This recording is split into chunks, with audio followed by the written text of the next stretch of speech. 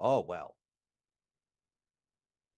Well, and we could delve into that a little bit. Like I've felt for 30 years that statements like that are generated by a literally genocidal anti-human spirit, so to speak, that takes possession of the tongues of fools and has them say such things without really noticing what they're doing. And I actually feel that it's my professional responsibility to call out such Freudian slips, as you might say, because they actually speak to a very deep fount of extremely pathological motivation. And so on the one hand, it's a joke,